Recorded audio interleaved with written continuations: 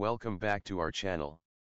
In today's video, we will explore how to filter data by ID when using the fetchall function in SQLite. Filtering data by ID allows us to retrieve specific records from a database based on their unique identifier.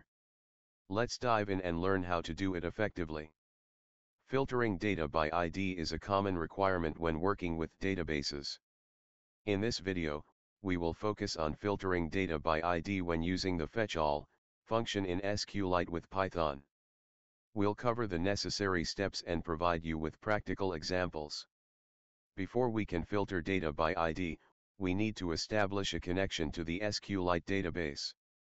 In Python, we can achieve this using the SQLite3 module. Here's an example code snippet. Now that we have established the connection, let's move on to filtering data by ID using the fetchall function. We'll use the select statement with a where clause to specify the filtering condition based on the ID. Here's an example code snippet. In the code snippet, we first create a cursor object using the cursor method.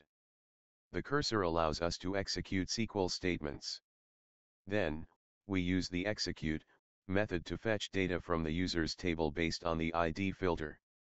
In this example, we retrieve all rows where the ID is equal to 1.